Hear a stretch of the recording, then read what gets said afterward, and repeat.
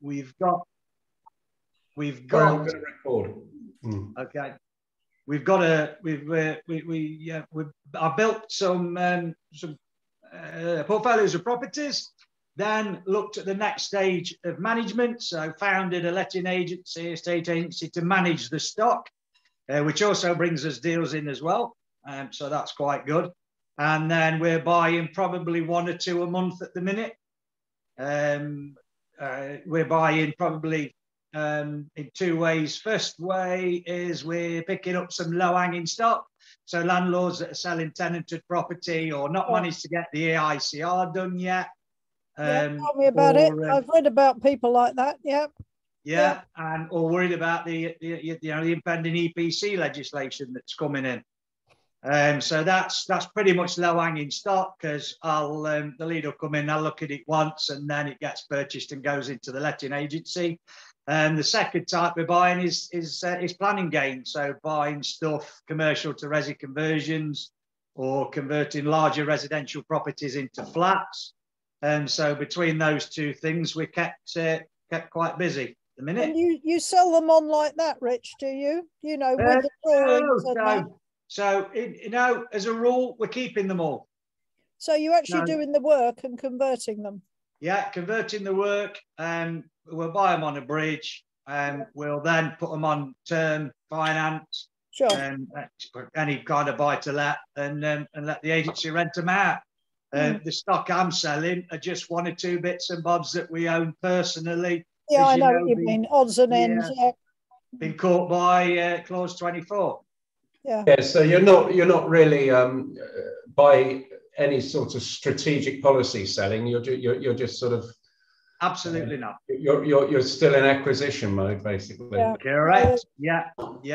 So, selling the odds and ends that where you don't want to buy a new kitchen for it, kind of thing, or you don't. Well, yeah, we chose to take one. I'm 54. We chose to take one out the freezer, sell it.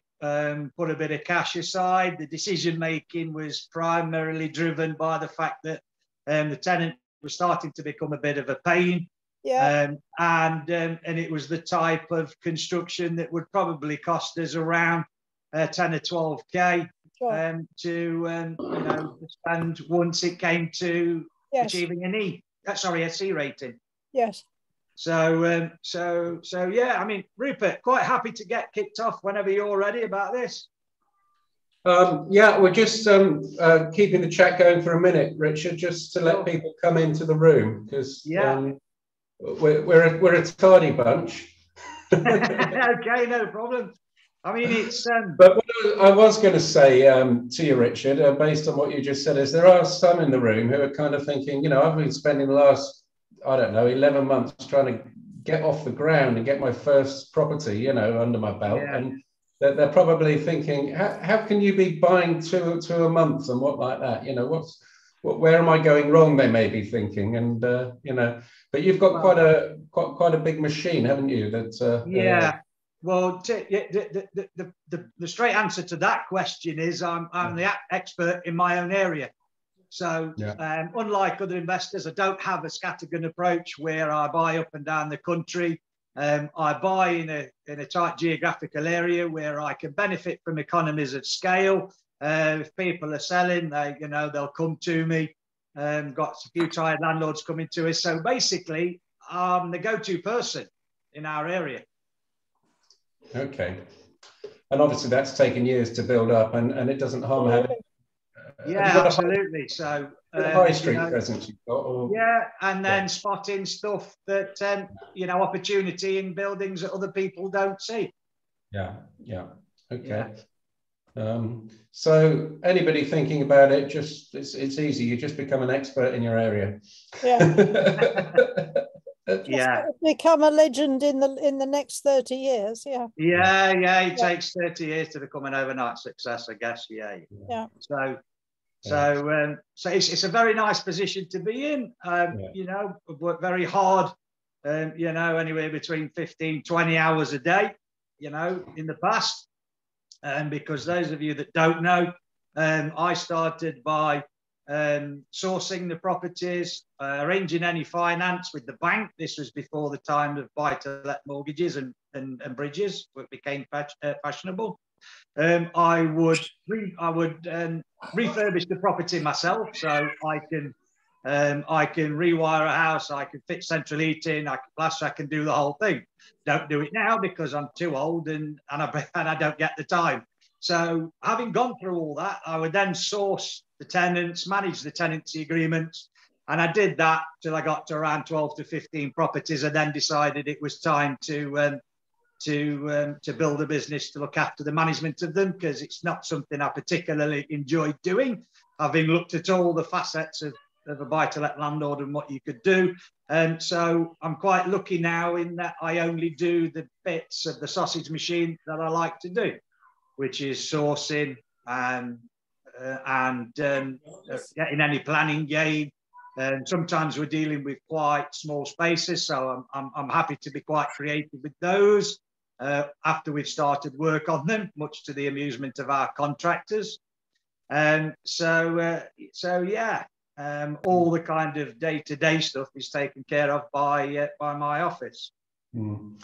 And although we've got 10 in the room, I've had quite a few messages, Richard, which is why I hit the record button when you started talking. So there's quite a few people who will want to watch this who can't make it tonight, and no doubt a number will sort of drift in over the next hour. Yeah, I mean, it's very good of you to come on and talk to us. What I really like about having Richard talk to us about EPC, and I mentioned this in the email or the Facebook post, is that, you know, Richard's not an EPC expert, and when you do talk to experts in specific technical fields, you know, you do tend to be blinded by science a little bit, and they do obviously have their somewhat vested opinions on different matters, and not least if you're trying to talk to somebody about fire, you know, regulations and what you should be doing in a fire risk assessment or something like that. So Richard's actually, you know,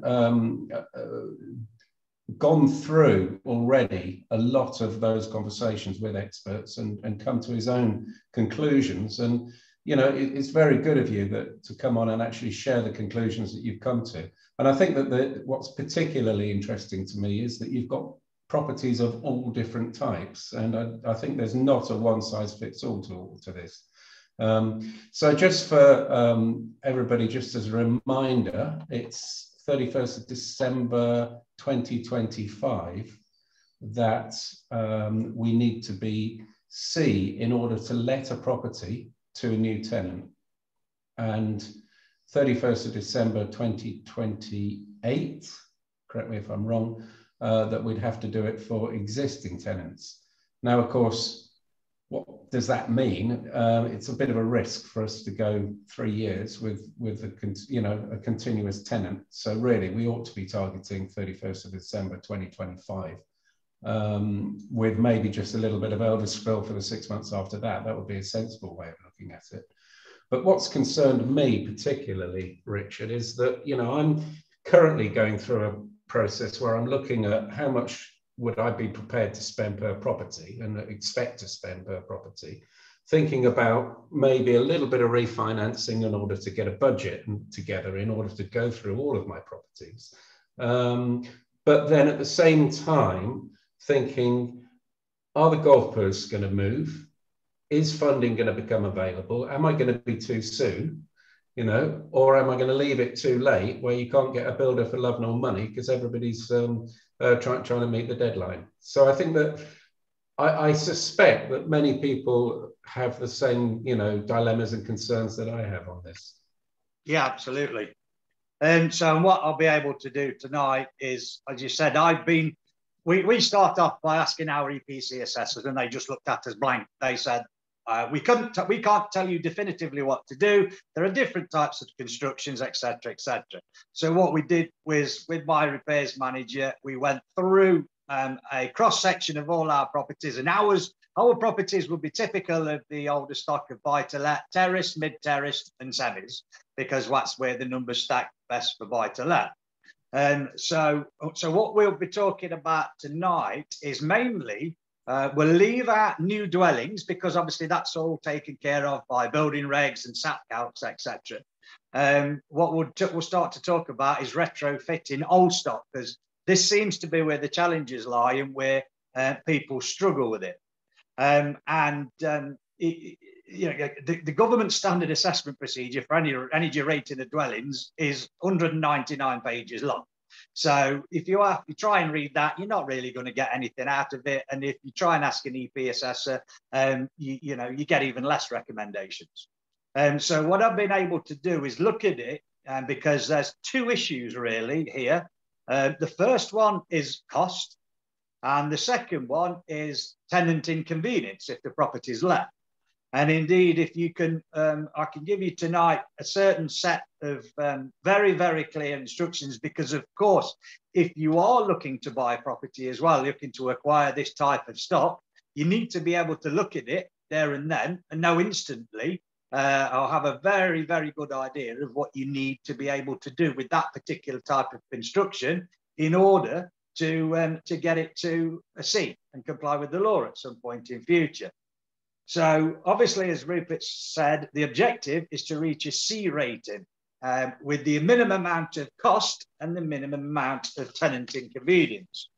So the first thing that you need to take into consideration when you're looking at a property is determine whether it's got a cavity or not. Now, you'll find that most, and it doesn't matter whether it's semi-detached, mid-terraced, you need to determine whether it's got a cavity. So generally, if you're looking at something that's built in the 70s, ex-local authority stock, anything from the 70s onwards, it's got a cavity in it. Some of them have got cavities, but they've got no insulation in them. But for the sake of the EPCs currently, we've not actually seen an EPC assessor check whether they've got insulation in the cavity. They just put on the EPC cavity, assumed insulated. Whether that will change, I don't know. So the first thing, if you're going to do a flow diagram, it would be cavity or no cavity. So no cavity would be a terraced house in stock, built late 1800s, early 1900s, fairly typical of most of the buy-to-let stock throughout the UK.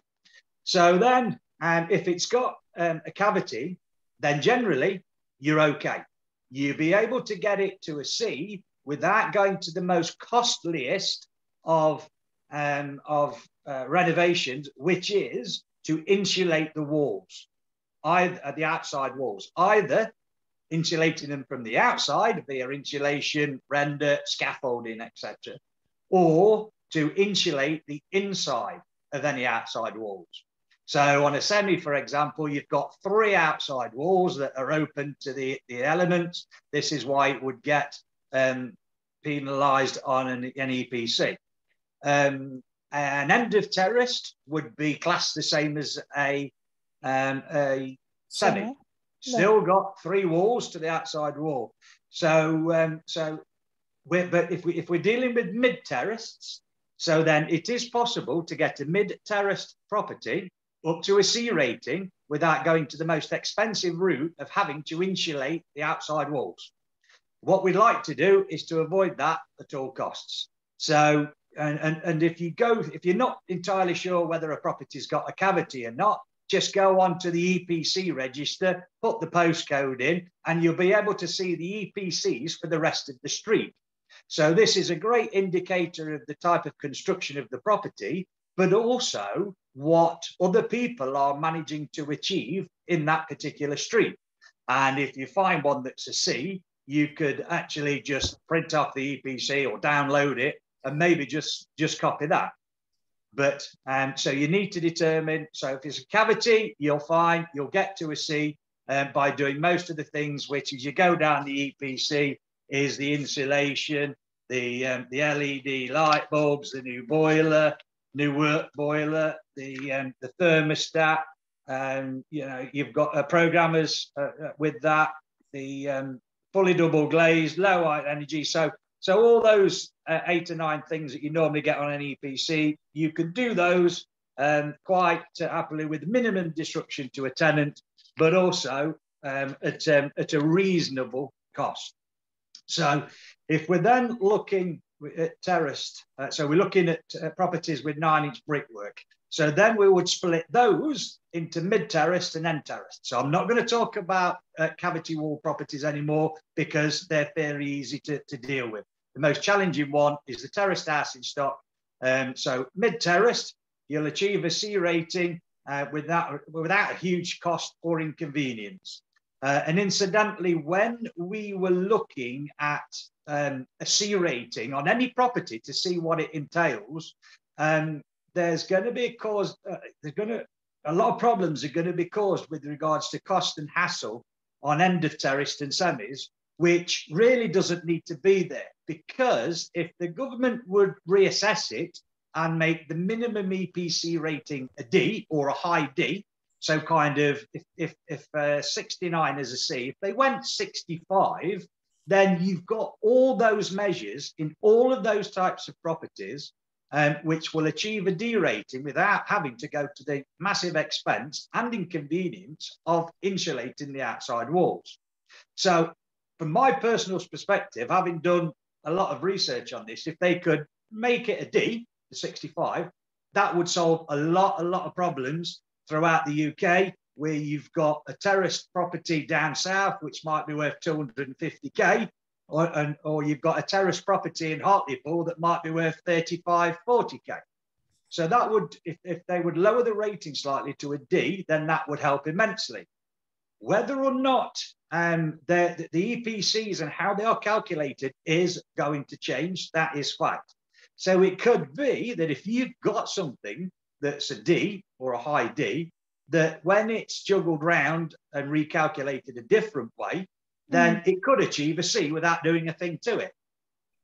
So the name of the game here is knowing what to do when. So we'll come back to the mid-terrace. That's not so much of a problem because you've only got front and back outside walls. So we're fine with that. The most challenging construction to watch out for is the end of terrace and a semi. They're going to cost. Can I just interrupt you at that point, Richard, just for a clarification? Are you saying that the mid-terrace is less of a problem because there's less walls for you to insulate? Or are you saying that because there's only 2 outside walls, you won't need to insulate them, you'll be able to get up to a C without actually going that far? That's correct. You won't have to insulate them. You won't have to insulate them. Now, I've got plenty of examples of mid-terrace where we've gone in and they've achieved a C. So with 3 outside walls, that's where the problem is. Correct. The EPC assessor is going to say, look, I can't give you such a high rating because you've got 3 outside walls, and then you've got to be looking at insulating at that point. Correct. Yeah. Thanks. So, yeah. So, and then depending. So if we've got a number of properties or we're looking to purchase, for example, the ones that are going to show a red flag within your portfolio, within your purchasing strategy, are the end terraced or the semi. So watch out for those. Because at some point, as the EPCs are calculated and as they stand at the minute, you will need to insulate those. Okay. So this is interesting, Richard. So what you're saying is it's actually a lot more simple than a lot of us have seen it. I.e., there's, you know what I mean? You can almost sort of talk of it in macro terms. Correct. You know me, Sue, I only deal in simple. Yeah. I take what's very complicated things and I don't do complicated. You know, some things can be quite straightforward and quite easy. It's people that make them complicated. So, so I can, so if you can see which is at the greatest risk of costing you, not only in terms of pounds, but you can imagine you've got a tenant in there as well, then, you know, you realistically can't take an end terrace or a semi and insulate the inside of the walls, okay, without major inconvenience to your tenant. You know, and then you come on the outside, because you have to bring, because it, you know, by the very nature of you having to insulate the walls, reboard them, reskim them, you know, move radiators forward, move sockets forward. It's just it's a big hassle for a tenant while they're trying to live in it. It just is virtually impossible. Then you're getting onto the realms of, well, if you've got one of those properties in your portfolio, at what point do you do it? Because if you are trying to do it at any point when the tenant is there, you know, it could be said that if they took it and if they were looking to be quite awkward, they could ask you to pay for alternative accommodation for them and a family while you carry out the work and then move them back in. So you've got all the logistics and the cost of that as well if you're not careful. Okay. But if you have, if you've got a purchase in mind and it's an end terraced, it's semi, it's vacant possession, my take on it is at the minute is I would do it now when you purchase it or when it becomes empty. We're the ones that we're purchasing. If we are purchasing something that's end terraced or semi and it's empty, it could be in a very lettable condition, but we are insulating the inside of the outside walls. We're going through that pain of doing it now, because then what we're able to do is to consider that then as part of any refinance. So if we were to look at, for example, a an end terrace, and it's in a poor state, we got to refurb it anyway, we would do that, and then we would get our monies back out of that again, assuming you are buying correctly in the first place. We would be able to get the monies that we'd spent on it on the refinance. So we would get on that. Can I read into that, Richard, that if tenant inconvenience was not a problem, then internal insulation would be a preferable route to external insulation? Yeah, I would say it's the less costly, more inconvenient route. So yes. because generally you'll always be able to get hold of a plasterer or somebody that can do this for you on the inside. You know, they're generally normally widely available. But if you think about having to insulate the outside walls, the outside of the outside walls, well, then we're into scaffolding, we're into the insulation, we're into the fitting of that, you're into the scratch coat, then you're into the render, which is generally costs a lot more, but is far less. Plus all moving all the plumbing. Yeah. So it's, you've got gutters, you've got downpipes, you've got sky aerials, sky boxes, anything like that. So while that would be far less inconvenient for the tenant, because you're working on the outside of the property, not the inside, it's going to cost you. We found going to cost you a lot more. And can I assume then that the board of the ceiling, any gap between that and the floorboards above, are by default already insulated? And so yes, because you would have loft insulation if you've got a cold roof. If you've got warm roof, then the insulation would be actually between the joists in the roof, wouldn't it? So yeah, the fact that you've got that boarding there going horizontally, that is in effect an insulating layer anyway. Correct. So you've got the insulating layer in the loft, and then you've got the insulation board that goes up to the original ceiling.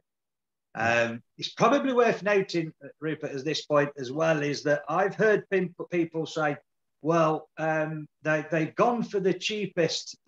So we use the 84 Celotex boards, insulation boards, and what it's worth noting that these will need to be a minimum of 50 mil thick. If 50. you can buy these Celotex boards at 25 millimeters, but if you do it in that, then you're wasting your money, because it goes down on the EPC as the wall being dry lined, not insulated, and it doesn't get you any more points on your EPC. So minimum, and the standard is 50 mil. So that takes a fair chunk out of your house, doesn't it? You would think so, but we've done a number of houses now, and when they're done, you can't really tell. The only places you see it, of course, are on the window reveals, and you've got a deeper windowsill. So then what you need to be careful of as well is, so So if you're to draw a flow diagram of this, it's cavity or no cavity. So if it's cavity, you're fine. You won't need to have the convenience of insulate. Then you move on. Then that leaves you just with properties that have got 9-inch brickwork. Then you split those into mid-terraced, end-terraced, or semi. Mid-terraced, you haven't got to worry because you can do all the things that are other things that are on the EPC to get it to a C. The issues come with the end-terraced and the semi. Just going back to the top of that flow chart, when you say don't worry if you've got a cavity, are you saying that the cavity is sufficient as an insulating layer as it stands, or are you saying that you need to have the cavity filled with insulation? Okay, so one or two things we've come across at the minute, where at the minute, if there's a cavity, they'll put it on the EPC and be friendly towards you and put cavity insulation assumed, because at the minute they generally don't look. Yeah, they got no way of looking. Okay. But that may change. But also, if you think about it, Rupert, while I've totally discounted cavity as well, is that cavity wall insulation, if you've got a cavity, if you can get it injected, it's reasonably priced and it's of zero inconvenience to the tenant. Yeah. So this is why we're not worrying too much about anything with a cavity. All the stuff I've got with a cavity has achieved a C, and it all says cavity insulation assumed. Right, insulation assumed. Yeah, got it. So then, anything.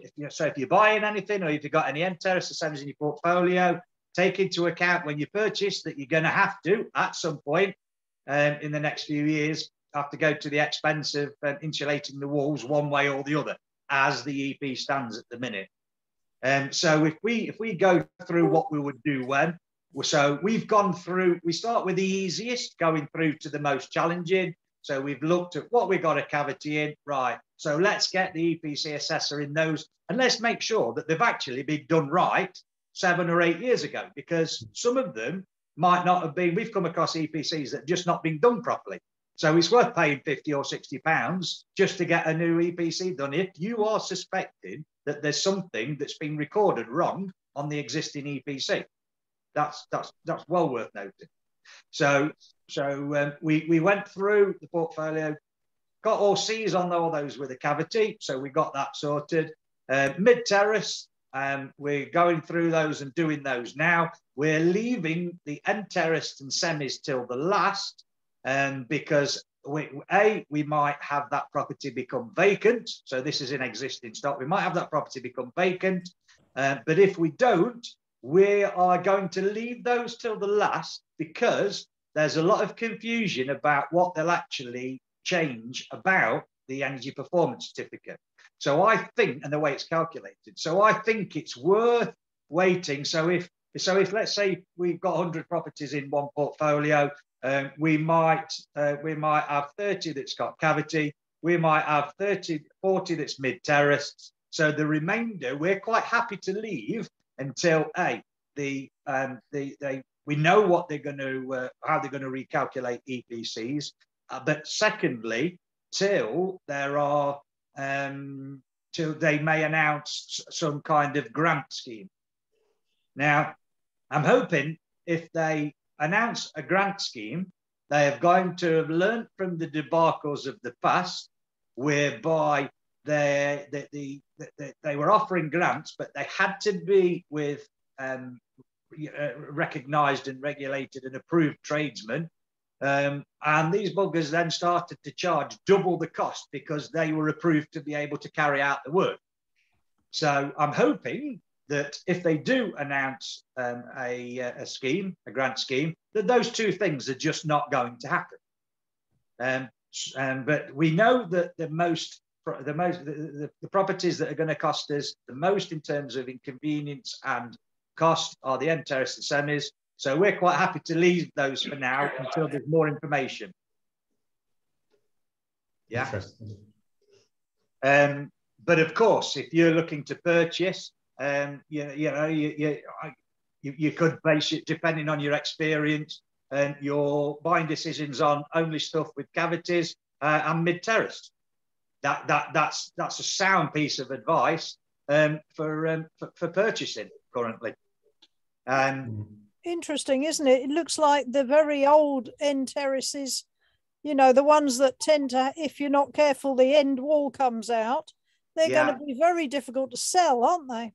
Yeah. Well, so I would say the nearer we get into 2025, the more this will come to the front. The more there'll be more awareness in potential purchasers.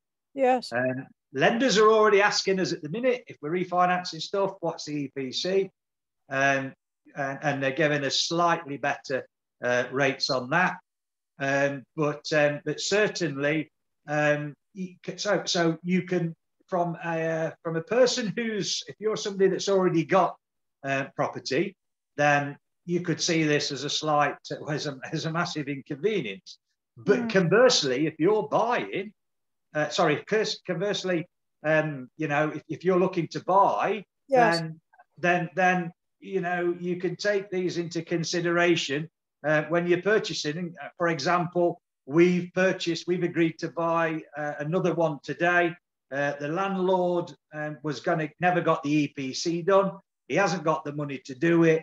Lump that on top the fact that it's an end terrace property, and we explained to them the impending EPC legislation. All we're doing is stating fact, and all of a sudden, as a purchaser, you've got a buying opportunity. But as the vendor, you're scuppered. You need to act quickly. You know, this guy can't, we're buying it with a tenant in as well. This particular landlord can't evict the tenant because he hasn't got an EICR. No. Right? So we can't sell it vacant people like possession. that too. Yeah. Yeah, so we can't sell it vacant possession. So you can now start to see where the opportunities are. And not only can you use this as a formula for your existing properties and what to do to plan to go forward, you can also implement it in a buying strategy as well. And because we love stuff like this. Yeah. Today we've agreed to purchase. The open market value is around 130, 135. We've sale agreed at 85,000. So, well done. So we will. We're inheriting a tenant. It's an end terrace, but we know exactly what we need to do with the property. And by the time we've done that and refinanced it, then we'll have all our money back out of that again as well. You know, for all the cost of the insulation, etc. I mean, going back to the end terrace, it's possible, I guess, that you could put the render on the outside, on the end wall. Yes. Because you're not going to have too much going. You might have a window, but you're not going to have too much other stuff on the end wall, are you? Yeah, as always, Sue, the caveat to this as well is the skill set that you have as a property investor, as a landlord, and the available contractors that you've got. You know, we were able to do this, you know, to go into it in depth for two reasons. One, because we shadowed the EPC assessor, we understand the construction, but we have a set of contractors that are with us more or less full time. They just move from property to property. Yeah. If it's end terrace, that land might not be yours. Sorry? If it's end of terrace, that land might not be yours, the end wall. Oh, I hear you. Yeah, well, it depends. It's more often than not, it is yours. Where we see it's not is, for example, if it's a size on the main road and they've got a big billboard on it and they've changed it for an electronic one. You know, the sign companies sometimes buy the end wall that the sign goes on, and then they lease the rest of the house to you on a 999-year lease. But I think it's fair to say in general, you know. No, but Michael's talking about putting 4 inches on the outside wall. Yeah. You're hanging the pavement, aren't you? Yeah. Well, if it's got you know, what we would call an entry, which is a passageway between the properties. So then you're quite right. Would that take up too much space, you know, on the entry for you? If both houses did it, to be able to walk down, you're taking 100 mil. You're taking what? You're probably taking 150 mil off what already is a narrow access to the rear of the properties. So give us a bit more detail on the external. I think the internal, I think you're right in saying that, I mean, there may be some more technical advanced stuff we could talk about later, but the external, I think, carries more risk, doesn't it, with getting a contractor to do something right? Yeah, they're fewer and far between. It's generally more expensive, and you know, if let's say for the job costs £6,000 to do the outside walls, then sorry, it would cost, if it costs £12,000 to do the outside, which very often it can do, and you're getting a grant for £6,000. You know, very often they'll overcharge on that, you know, just to because they can, because you know, if you want a grant, you've got to go to an approved contractor. So to get, you know, the insulation, the materials are not as readily available. And let's look at it, if everybody tries to do it all at one time, I guarantee a lot of uninformed will just go for the outside. So if you try and find contractors, you try and find materials at that point in time to be able to do it, the likelihood is you're really going to struggle.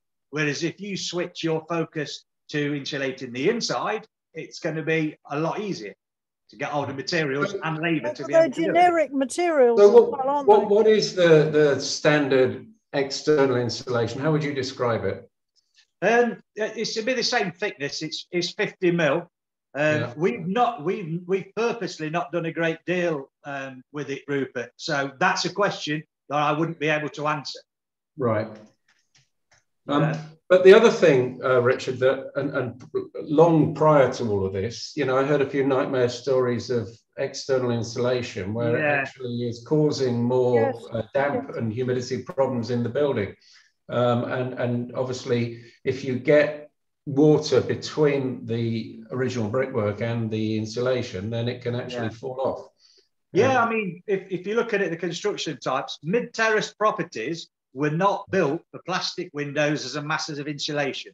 They're just not. They're the wrong construction for that.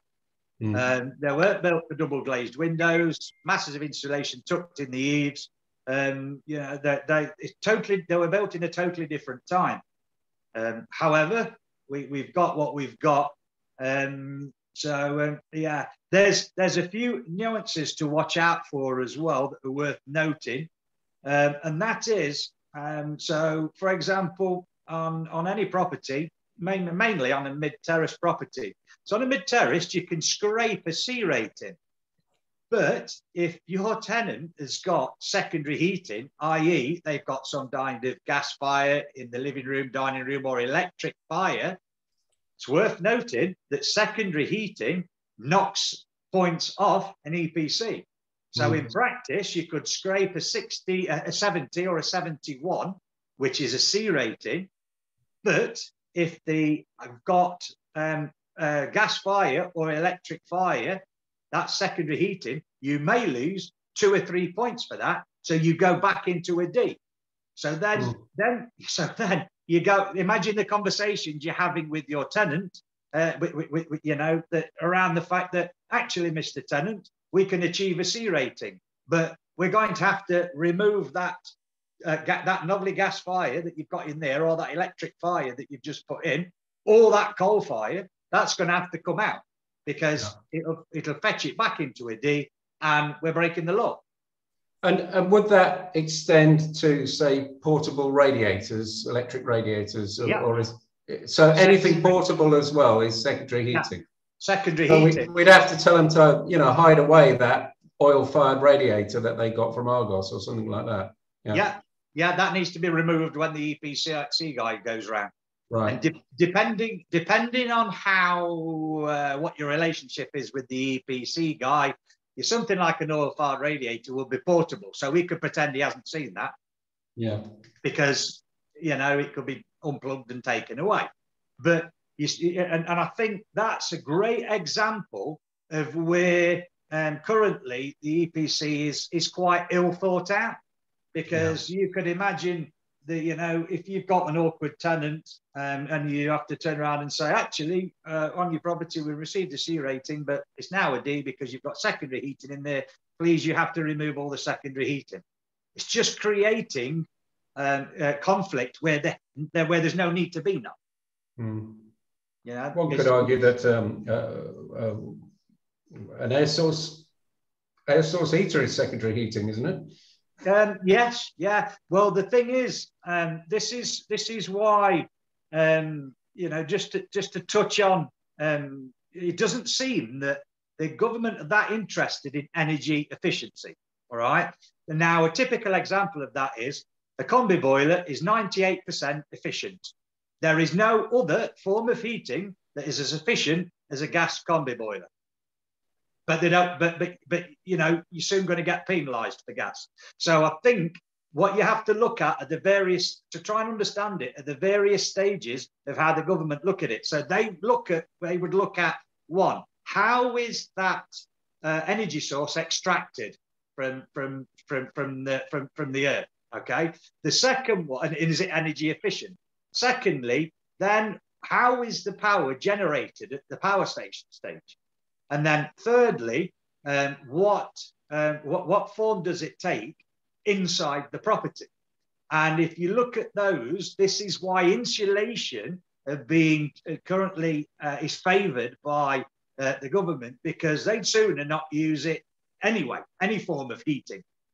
You know, it's just they'd sooner have, they're erring towards the side of insulation. So it would appear that energy efficiency doesn't really come into it, because if energy efficiency, gas is 98%, at the point of it being in your property and being used, it's 98% efficient. And interestingly enough, our head gas guy, who also teaches for Gas Safe as well, has just told me that in Europe, gas has been reclassified as a greener energy, but only at the point of at the power station. They now need to look at how that gas is extracted. So that they are looking at it, but, you know, so, and they've looked at air source heat pumps before, you know, and they use up just as much energy as a lot of other forms of heating. So it appears that there's still a lot of confusion. They're quite stumped. So as to recommend which form of heating you would use. Currently, you get penalised on an EPC for electric heating.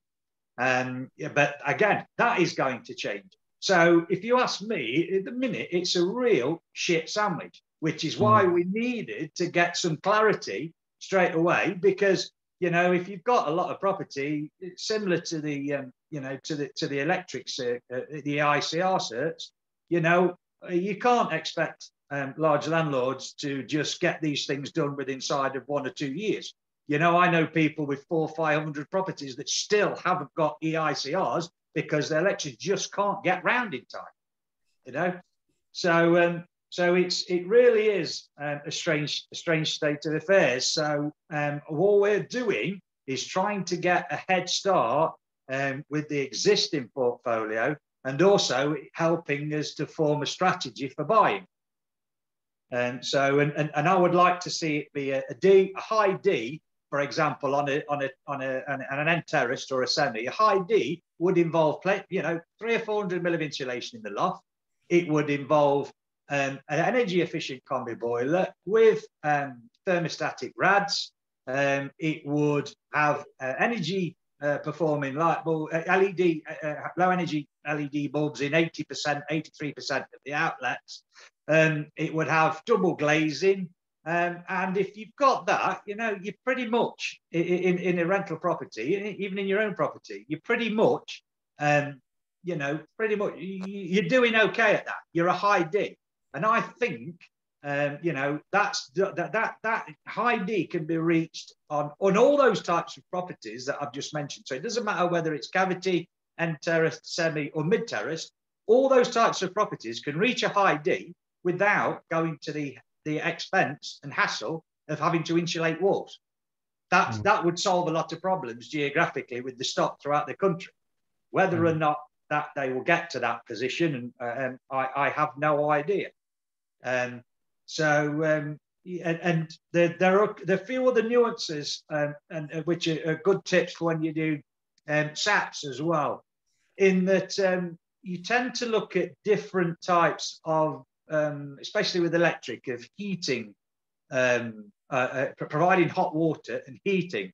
And if you've got any kind of, really the way to look at this is that you've not got any stored water or stored energy that you're using. So for example, if you've got an electric boiler that stores water, what the SAP calcs and what the EPC likes is what's called direct heating. So for that, it might be, for electric, it might be an under sink heater, where it's only operated and is only used when you turn the tap on. So you're actually using the water that's heated, as opposed to it heating a large tank of water like an immersion heater that you don't, that sits there and is deemed a waste of energy until you actually use it. So you're heating water that you're not using. So, you know, the buzzwords like when you're looking to what to install for provide things for heating and hot water, be gas or electric, is something that's direct heating or provides direct hot water. So it doesn't actually store it. Interesting. So that, you know, we've worked with the SAP guys as well, and on some conversions, and had a look to see what we could. And is that why you say that the combi boiler is better than the you know, traditional boiler with a tank? Yes. Yeah. So you'll get downgraded if you get a traditional boiler with a tank. Yeah. So for example, I've got some flats. The good thing is, if we're thinking about changing something, we're able to test it on our own stock first before. So I've got some flats that are electric. Did them 10 or 12 years ago. So and looking at it from a tenant's perspective, we didn't like to use the wall storage heaters. They were back then. They weren't very good, and also. If you think about it, if you're doing viewing, what a tenant, the number one heating form that a tenant would always look for, especially back then, are radiators. So just bog standard radiators. So, for example, in those flats back then, we put AmpTech boilers in. So AMP TEC AmpTech boilers, and they're a very simple boiler that's hung on the wall. It's got flow and return, and they run off the timer, and they would provide hot water to the radiators, and that's a direct form of heating. It's not storing any hot water there that it's previously heated that it's not using. So we put those in for the heating, and then again, to provide hot water, we just added an immersion heater in a water tank. But on the EPC, it favoured the direct form of heating with the AmpTech boiler, but didn't like the fact that we got an immersion heater in a tank, like nearly every house had many years ago. Because you're heating water in that tank with an immersion heater that you're not always using. It just sees it as a waste. It would sooner you be using something that's not storing any water. So in flats, for example, it would be the under sink heaters. They seem, at the minute, they seem to be favoured. However, the caveat to that again is that the electric forms of heating hot water are all supposed to be reclassified in the new EPCs and to be far more favourable. So it seems like some sophisticated game, doesn't it?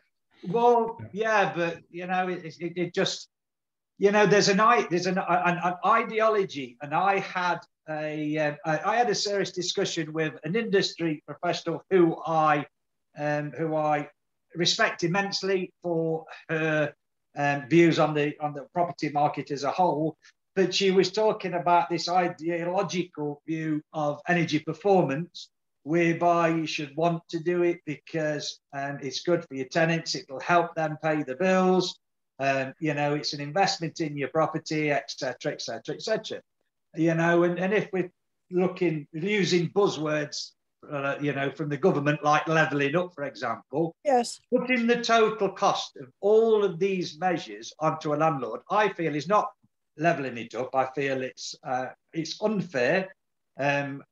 at the biggest level, if we all have a duty to save the planet, do we not? Yes, yes. Then how come tenants are exempt from doing their bit? You know, they could be means tested. They could be offered longer term tenancies, for example, you know, to be able to contribute. Now, some people would say that they already contribute through their energy bills, but, you know, don't we all? So, you know, and everything that's come down. And my big fear here is, Sue, is that they go and make ill-informed decisions. They do change things. Yes. My worry is they'll change the way that they calculate the EPCs, but not totally understand what they're doing or why. Just coming on to grants, Richard. Are they still available today? Are you getting grants? No. So what happened was there's different types of grants. So if we're talking about grants to do outside insulation, so to insulate the outside of the building, you know, put scaffolding up, do that, render it. I don't know any of those. They shut those down because they were way oversubscribed and it just wasn't working. There's no grants that I know of to insulate the inside of the building. The grants that are around are, you can get grants for things like if there's no heating at the property and there's no gas supply, you can get grants to get a gas supply put in and heating. There are grants for people that are in receipt of benefit. If they've got no form of heating whatsoever, then they can get grants to be able to do that work. But those are the only ones that I know of currently. But I will make a comment on those because the last round of grants where you were able to get combi boilers fitted, etc., we tried it on a couple of properties where we got DS tenants in. And to be honest with you, the workmanship was that shoddy. They just choose the quickest route from A to B, from the gas meter to the boiler. And the work we found was quite shoddy, that we just gave it to our own guys for those to do it instead. And have you had any whispers of any grants or maybe more likely loans in the future for this? Not as yet, no. I think they're still trying to decide at what level that they're going to do it. Yeah, I mean, it's going to be more likely a sort of bounce back type loan, isn't it, than a grant? I would have thought so. And again, we're not holding out a breath for great grants. Yeah. You know, if we're thinking about two things are going to change. One, the way the EPC is calculated, and grants. The biggest one we're waiting for is the change in how they calculate the EPC. The grants we don't hold out much hope for. We've even toyed with the idea of setting up, getting some of our contractors to be go through the training to be recommended suppliers, do it on our own stock. Yeah. But we'll look at that when it comes to it. So I've just want to shift the discussion slightly towards more technical solutions that might be coming in, and that will lead us quite nicely onto a bit of a case study that I'd like Chris to tell us about, because and I'd love you to listen in on that, Richard, because I think you may have some advice for him on this. But we have heard about much thinner internal insulation, almost like a board, and whether or not you could almost have that manufactured with wallpaper already on the outside or a finish on the outside. So you're just literally just slapping it on, cutting it up, slapping it on, or whatever. And the other things that come to mind are obviously solar panels and IR heaters. Do you have any? Have you looked into this? Do you have any thoughts and knowledge on those things? So I do, yeah. And this arena is fast moving. So if we take solar panels first, I don't pretty much like those. You've got solar panels that fit onto the roof. Insulation is a fixed item. Once it's done, it's done. Solar panels on a roof. If you need a roof repair or if anything happens with them, You know, with technology like this, I'd sooner not be, you know, in the. I'd sooner be a fast follower as opposed to an innovator with regards to that. So I would give it a few years yet, because we're only kind of getting over the issues of selling a property with solar panels on, from a conveyancing point of view. Yeah. Yeah. So you've got, from a conveyancing point of view, from a lender's point of view, from a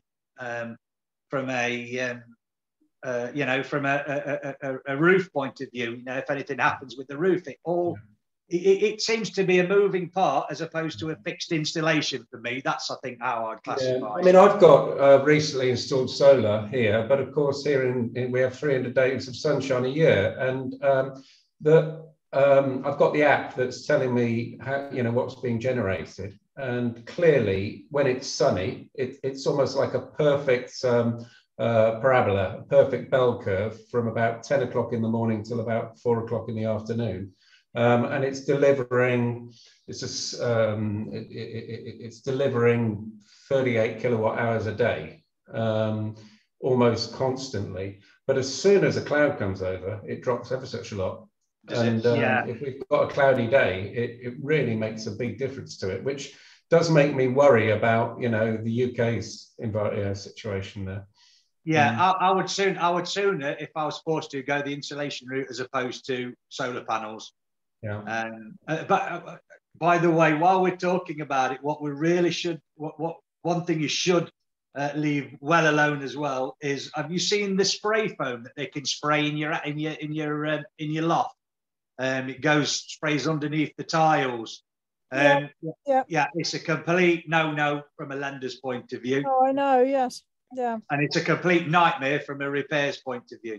Yeah. So, you know, I live in a big old property, and we don't have any roofing felt or tie-back or breathable membrane underneath the tiles. So I had a look at it, and yeah, it's just not good at all. That I wouldn't touch that with a barge pole, to be fair. Mm-hmm. Do the EPC assessors go into the loft? If they've got reasonable access to, yes. Okay. Yeah. And also, they have to, don't they? Sorry? They can't assume any loft insulation otherwise, Rupert. Well, yeah, I'm asking a question. Yeah, our guys do. If they can get into the loft. Some of these terraced houses have only got a loft hatching where you can just about fit your head through. Yeah. So yeah. And I've never had a single EPC tester rock up with a ladder. Yeah, yeah, that's right. Ridiculous. One good point as well that a lot of people don't realise about when you're dealing with the lofts is, I've seen quite a few people put combi boilers in the lofts. If you've not got reasonable access for a gas guy to be able to get up there, you're invalidating. You've got no warranty on your boiler. Forget it. A lot of people don't realise that. So unless you've got you know, good solid access to that loft area for a gas guy to come and get up there and look, or if somebody from the if you want it repairing under warranty, if there's not good safe access, they won't do it, and your warranty is invalid. And have you come across these thinner boards, the internal insulation boards? Yeah. As ever, it needs to be 50 mil thick, otherwise it's just classed as dry lined, which is a different process. So it's not to do with its efficiency, it's to do with the fact that if it's not 50, then they won't class it as decent installation. Yeah, right. Yeah. Because of course, you know, these I think I've had a different. Sorry, was that? I think I've had a different assessor. This is Peter here. How's it going? Yeah, you just said that again. The assessor that I have, he says as long as you have any insulation at all, so 25 mil included, it goes down in his form as the wall being insulated. I don't know if it's we've had you've got different in we've England. had 3 or 4 assessors who's confirmed all the same thing. So I would thank him. Yeah. Well, you're in he's a surveyor. Makes a difference, you know. Yeah. No, I think it's all the same body who do the accreditation. He's actually he was very, very strict with most of the things. For example, I've got blocks of apartments with a common hallways, and on the walls to the staircase, he put down those were uninsulated as they were leading to an unheated space. So I dropped some points simply because of the walls adjacent to the internal of common hallway. And he said the only thing for me to do there is to insulate the internal wall that leads to the common hallway. Yep. And he said the 25 mil would be fine there. Just at that as well, you were talking about the gas heating being the most efficient at 98. It's actually electric is 100%, but I know where you're coming from. And then the heat pumps are actually more than 100 because they actually go up to 300%, 400% efficiency. Sorry, I'm just with the young boy here, but no, it's very interesting. Richard, would you like to ask your questions and then we'll come on to Chris? Yeah, Richard, sorry. Eco, sorry. Come here, Richard's around. Hi, Richard. Yeah. Hi. Hi. Yeah, just a couple of things when you're talking through the internal wall insulation. Have you got an approximate cost per room to do one wall? What would it be? So to do one wall, we're probably two guys would do it in a day. That includes screwing it to the wall, battening it, plasterboarding, and so you're probably looking at about that's about 400 quid. Right. Okay. Yeah. And do you have to go back to brick, or can you do it on top of your plaster? No. The beauty is you can go on top of anything that's there. Right. So you just batten on top because you need to batten it for external walls for potential damp. Yeah. Yeah. You leave an air gap as well. No, you don't need to leave an air gap. You just go, the insulation board goes straight to the wall, the battens on top of that, then you've got wall fixings that go straight through the batten, straight through the insulation, and then that provides a good sound base for the plasterboard to be fixed to as well, 12.5 mil board. Right. And then you need skimming and painting afterwards, do you, on top of that? Yeah, and then don't forget, if you've got a radiator on that wall or a socket, that might need, the socket might need, a cable might need extending out slightly. So you can use the socket again. And would it have any impact on the window, or is the window intact still and just? No, so where you would see it on the window is on the reveal. So they just come right up to the reveal, i.e. the side of the window, and then just plasterboard on top of that. Yeah. So just to clarify there, Richard, you say you do insulation straight to the wall. Yeah. And you put battens on top of that. Yeah. Then you put your plasterboard. Yeah. So you are going to have a vertical gap, aren't you? A vertical air gap. Yeah. Sorry, I thought you meant between the insulation and the wall. No, there's no gap there. No, that's okay. Yeah. So do you need a vapor barrier at that point? Generally not. No, depends. Well, that depends on the construction, doesn't it? Upstairs you won't. So upstairs certainly not. Yeah. Downstairs depends on the history of the property. Yeah, and we've never experienced any problems on that. No, okay. You just do that. That seems to be fine. Yeah. Okay. Yeah, I've got a couple of properties where I need to make an immediate decision on what we're going to do from an EPC point of view. Yeah, it's quite difficult at the minute. Yeah, and insulation seems to be the way to go. What construction is it? Is it cavity or brick wall? They're a semi, and they're brick, 9-inch solid brick, of course. Okay. Yeah. Is it tenanted? No, just left. Be very tempted to do that at the minute. Well, this is it. Yeah. Just do it anyway, because I don't think there'll be any kind of change that there'll be so drastic to an EPC that maybe take a semi up to a C rating without insulating it. Right. Yeah.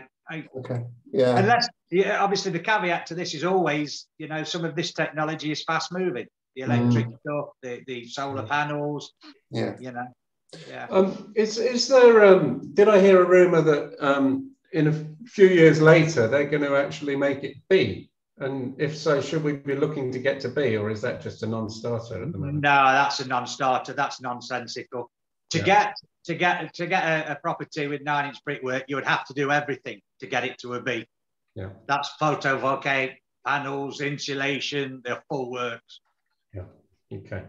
Right. So, Chris, has been waiting very patiently. Would you like to take the stage and tell us about your issue? Sure, I'm in a bit of a conundrum, a really frustrating conundrum with SAP and EPCs. I've gone down rabbit hole after rabbit hole this week. I'm building 2 new eco houses. They're being built out of an ICF block with a U value, built-in insulation, and a U value of just 0.2. We've got energy efficient glass, obviously, LEDs throughout. The infrared heating, the heating system is infrared panels in the roof. They're about 500 watts per room instead of 2 kilowatts on an electric convention, whatever the normal electric ones are. We've got inductor hobs in the kitchens planned, induction hobs in the kitchens, and the hot water is going to be using a phase change material. So it's hot water on demand using salts that are heated via economy 7 overnight, or economy 10 as it is now. Gone through all this. These are 2 years in the planning, and now I'm being told you're failing the SAP. So we can't get a building control sign off, can't get tenants in, can't refinance them. And I said, well, what's the way around it? And the SAP assessor said, put a gas line in and a combination boiler. And it's like, no, I'm not putting fossilized dinosaurs into my new house. That's not the way it works, mate. Yeah. So the thing is that some of the stuff that you've just suggested may not be reflected favourably enough in the SAP calculation. And that's the problem. Infrared. Boys club. Yeah. Infrared, for example. I'm hearing whispers that are lots of advancement in infrared. Heating up the fabric of the building instead of the air around it. Absolutely correct. Becomes a 360 radiator. Yeah, and I am not surprised at all that some of the stuff that you suggested doing, such as the way that you heat in your hot water, is not properly reflected in the SAP, because I think it's just very poor timing, on your part. In that, I've mentioned earlier that do you know what? It's great to be an innovator, but I'd sooner be a fast follower. And if I were in your position, my priority would be to get it to, I don't know what you want to do with the properties. Are you selling them? Are you renting them? No, I'm keeping them and getting them tenanted. You're keeping them and getting them tenanted. They'll just be added to the portfolio. Yeah, you need to look at what your priorities are. My priority would be a C and above. But I can't even get to the point of EPC if I can't pass the SAP. No. Well, and the other option instead of gas connection was, put PV on the roof. And I said, well, that's great, but they're pointing in the wrong direction. Yeah. And one of them, because they're offset, because such was planning, one of them shading the other. Yeah. And they said, but that will tick the box. And I'm not into ticking boxes for the sake of carbon, because the carbon manufacturing and transport from Far East offsets the life of the carbon saved. Oh, but this is not really about anything but a tick box, I'm afraid. Correct. Yeah. So it's great being an innovator. And I think your timing is poor, because if you were to go through this again, maybe in 3 years' time, more than likely it would fly through. Do you see, Chris? Yeah. Are there any temporary solutions that Chris could put in which are not so costly? Yeah. I mean, for me, Chris, looking at it from a rental, rental angle, is the main thing would be. I understand why you don't want to put gas in, but what would a potential tenant think about all these new measures? Well, I would have thought they'd be pretty damn happy. I've got people queuing up for 2 houses The average bills in those sizes, I would expect at the moment to be about 160 a month. With this tech, it's going to be about 40 quid a month. Yeah. So you're talking about you're talking about something that which is very new, which I've not come across, which is outside of my skill set. In your situation, I would either bite the bullet and say to myself, I'm ahead of my time here. Maybe in 3 years it would be fine. For now, I'm going to have to find another form of heating to pass the sap. Failing that, it's going to have to be a gas line and gas boiler. So, or go to somewhere where you think you could get the answer. It just that's the other thing, Chris. Have you had a second opinion from a different SAP assessor? I've spoke with 3 SAP assessors, and most of them are referring me to the updates due next month, which could be 2 weeks or 6 weeks, depending how you interpret that. My other disadvantage is that the last SAP version says that electricity is mostly coal-fired. Well, in this day and age, we're on green tariffs, but that's not reflected in the database. They can't tick that box yet, but next month they may well be able to. Yeah. But it just seems ludicrous that central government, and I'm not going to say any political party, government is setting these net carbons for 2050, but they're not allowing tech and innovation to advance with it. No. I would go in this instance, Chris, if you don't like fossil fuel, gas, etc., gas combi boilers, I would go electric combi or something like that, Chris. Well, do you know what, Richard? I just had a brainwave while you were talking. It's all down to the to the installation, right? Yeah. So if I get these houses SAP tested without any heating, that ticks the box. Yep. And then I'll get the first fixed cabling put in, but formally put heating in after. Yeah, you can't really do that because your SAP calculations have to reflect what you've actually done on the build in order to get your EPC. So what they do is you speak to the SAP guys.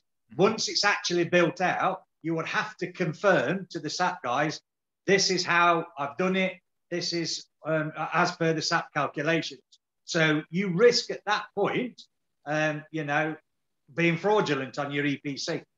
Well, we're that well insulated. We don't really need heating. The IR is just background heating. Yes. Yeah. That's a question for your SAP guy to answer, isn't it? So if the IRs are dragging us down because they're rating them as convection heaters, put the first fixed cabling in, get the SAP done, fix the heating in after. Yeah. After you've got building regs and everything. Yeah. And the other question, Chris, have you got any land for solar PV?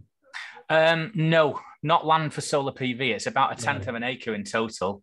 There is a little bit of land under, it's probably about the size of 8 parking spaces where I could put vertical ground source in, but to pump it from there to there isn't cost effective.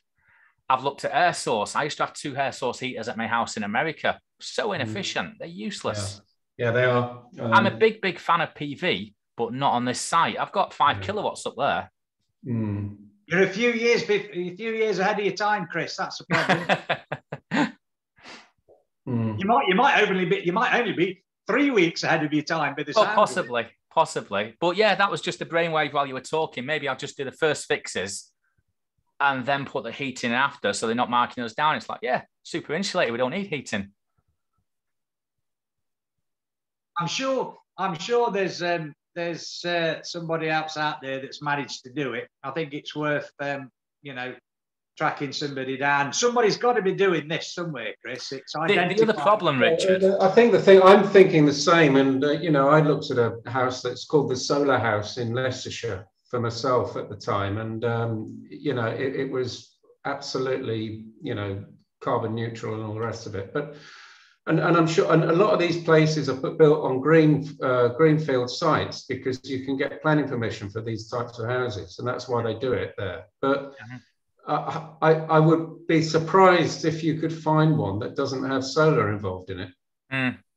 That's your issue. The other problem is I've spoken with Herschel, who manufacture the infrareds. Again, infrareds, it's a British company. The Thermino, the PCM hot water heater made in Scotland, developed by the University of Edinburgh. It's all local stuff. It's great.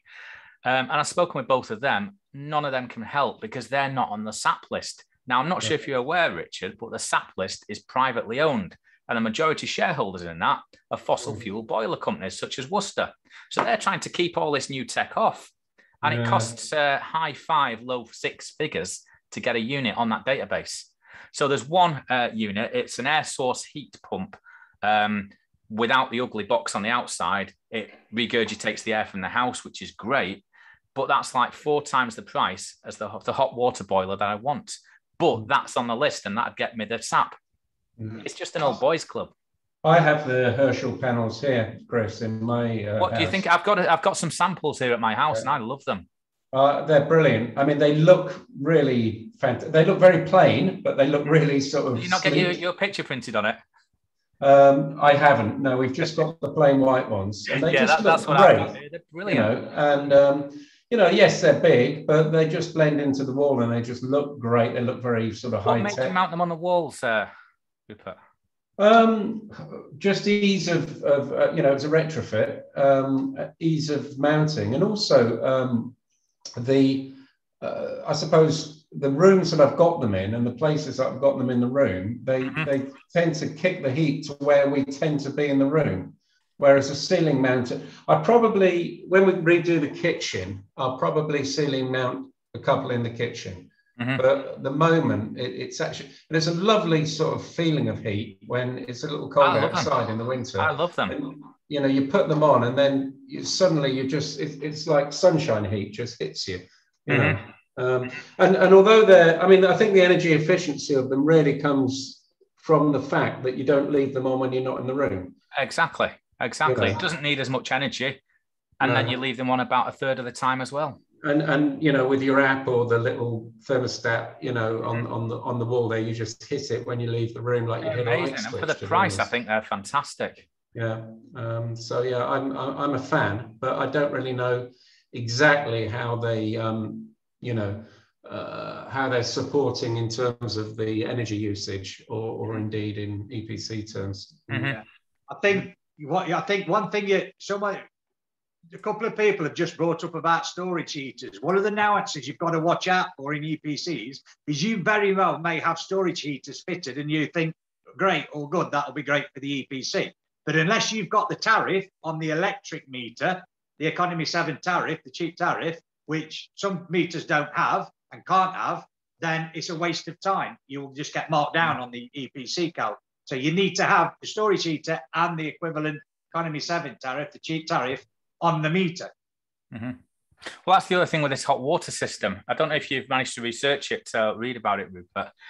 Basically, it's a big box of sodium acetate, salt flavors, and it charges it through the night on the low tariff, 2.8 kilowatts, charges in 3 hours, a little bit more than a 250 litre immersion, but not much, but at least it's not 12,000 watts. So it's using 1/4 of the energy, and then it just runs the water through on demand. It's genius. Yeah. So is it just the water is just running across hot crystals, basically? Essentially, yes. In order to heat the water before you get it. Correct. So these crystals, once charged, will stay hot, and I mean really hot, 4 or 5 days. So essentially, depending on how friendly a SAP guy is, it should be treated as an on-demand heating system. But it still doesn't get me over the line because the IR is pulling me down. Right. And how much, how long is the pipework of water that's going over these crystals before it heats the water? I would say it's the size of a normal single level fridge. So I don't know how many times it goes up, down and round, but they reckon it's on demand. And even the highest room, 2 stories up and the other side of the house will get it in about 40 seconds. Fantastic. That's really good, isn't it? That sounds great, as long as it's got the demand to meet a couple of showers and a tap all at the same time, yeah. The one I've spec'd is their second largest, and that's 250 litres. So it's comparable to a cylinder storage. What's the company, Chris? That's Sunamp. They make it under several brands. Fisher also brand their stuff, but the actual manufacturer is Sunamp in Scotland. Okay. I'll look into that. Yeah. That's good. If you decide, I can probably get a deal. Okay, all right. They've offered me a huge, huge discount. Very good. Well, I think if you're doing a lot of this build to rent stuff from new in the arena, with everything that's going off at the minute, it's very exciting. You can build this stuff from scratch and future proof it. And but I do think you've got to be really careful about which systems you put in. And me personally, I would go for something rock solid at the minute because there's that much up in the air. Richard, I wanted to sort of pick your brains a bit on a wider issue with all of this that's going on, because I understand that housing associations and council-owned houses are exempt from these. Is that correct? Yeah. So in the UK, there's historically been two types of housing provider. One is housing association, which used to be the council housing, and then you've got the private rented sector. And believe it or not, a lot of the stuff that has been in the private rented sector for years, such as mains powered smokes and stuff like that, are only just coming in the social housing arena. So yeah, I mean, the other thing is it's mightily, we're talking about levelling up. This system is mighty unfair because housing associations are building houses without their own monies. They're getting huge grants. And they're getting huge grants from the EU to improve their existing stock. That's why if you can often go around an local authority estate and you'll see 70% of the houses. You always know which houses have been bought or privately owned and which ones are still council houses, because the ones that have been insulated are the ones that are owned by the social housing provider. They've all been done. They've all been paid for by grants, whereas your private landlord's got to find it out of his pocket. It's not what I would call a level playing field in the housing arena. Oh, so it's not the case that the council houses and the social housing are sort of second-class housing because they won't have this. They are all getting up to a. They are all getting it. Yeah. Okay. Okay. Well, that's. Do they have to own the houses or lease the houses? So yeah, the housing association. So we just bought and refurbed one, and we insulated the inside, but it's ex-local authority estate, and I would say, as far as I can see, the cul-de-sac round the corner to the end of the street, I would say 50% of the houses have already had scaffolding up, insulated, and all done. The reason I ask is that I've got a good relationship with the local authority.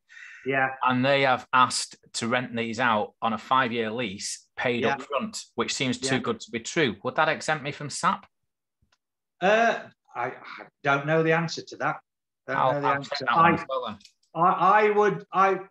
the thing is, Chris, there are other things that you need to understand about what you're about to do. Not least, are there lenders involved? Do you have a lender on that particular property?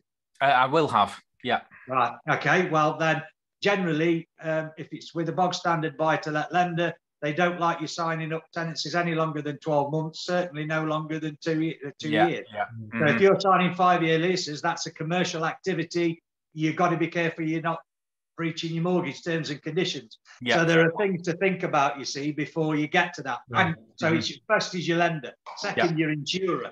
They need to understand, the tenant type as well and the risk, you see. Fair point. But with that, let's talk about HMOs, because are they in exactly the same boat as a buy-to-let? Because I did believe that EPCs for HMOs, do they do them per room sometimes? No. This is a perfect example of where legislation in the housing sector doesn't meet up. So you have to have an EPC. Sorry, technically for a HMO, you don't have to have an EPC. Yeah, that's what I thought. You pay the bill. Okay, you don't have to have one. There's nothing in the Housing Act that says you've got to. All right. However, if you try to evict a tenant, when you go to court via Section 8, Section 21, they're going to want the EPC. So the legislation is just not joined up there. So for the sake of 50, 60 quid, you would get an EPC. Well, but if it's not the sake of 50, 60 quid, if it's the sake of 10 grand of improvements, would you not leave it and not have an EPC in your HMO? So herein lies the problem. So if you do as you suggest, then if you think about playing it through, if you need to evict a tenant legally, either Section 8 route, Section 21 is going to go. So let's say by the Section 8 route, the first thing that the eviction specialist asks for is the EPC. You've not got an EPC that's a C rating, it's a D rating, you're breaking the law. So you're right. But you're not breaking the law if you don't have an EPC. Yeah. Right. That's very unjoined. So I take it from that you're treating an HMO exactly the same as any other property in terms of your strategy here. Correct, yes. Yeah. And the other thing is, just following up on what Chris was saying, you know, you probably know I've got quite a few properties out with charities on sort of 3-year renewable leases. Would they be exempt? Good question. The answer to that is nobody knows at the minute. I would say that's exempt on the basis that it's a commercial activity. And the people who you're letting to pay the bills, not the actual tenants. And then also play that scenario through. There would never be any need for you to evict the tenants. You know, your social housing provider or care provider who has the lease, they would be letting those out in turn on license agreements, which they're perfectly able to do. So it wouldn't affect you from eviction. It wouldn't affect you from an evicting a tenant point of view. And I would say it's a commercial activity, which probably won't be covered. Interesting. Purely because the provider has the option or not the option to rent from you on a commercial basis. Yeah, I think that the word commercial, I'm going to use again in a different context. I think it's going to end up being a commercial decision, because obviously if they start leaning on me to get up to a C, then you know, I think it would be very much in my interest to play ball. Yeah, the thing is, Rupert, they may you know, only take on properties that are that or get into that. They may have a policy, you know, exactly. that they'll bring in from a certain date, and they might ask you to do it. It'd be great if they could get some grants to help you along the way, though, Rupert, wouldn't it? Yeah, it would be good, wouldn't it? Yeah, yeah. See, okay, very interesting. I think I'm going to chip in at this point and be cynical and say, I think originally the EPC register was the database gathering for the council tax revaluation. But potentially. Do you know the thing that only makes me doubt is that we're not that joined up in this country? Does that make sense? No, but I think it was cynically built that way, Rich, so that the private sector landlords would pay for the database to be built for the council tax revaluation. Yeah. Note how the government have taken charge of the register now it's built. Yeah. Well, typical that they would do that.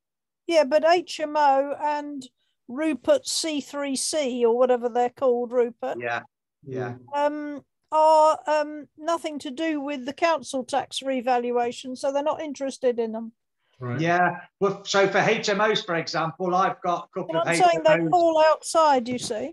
Yeah, I've got a couple of HMOs that we rent out room by room, and then I've got 2 that we rent out to social housing providers. And the ones that are rented out to social housing providers are not subject to any checks whatsoever by the local authority on an annual basis or whenever.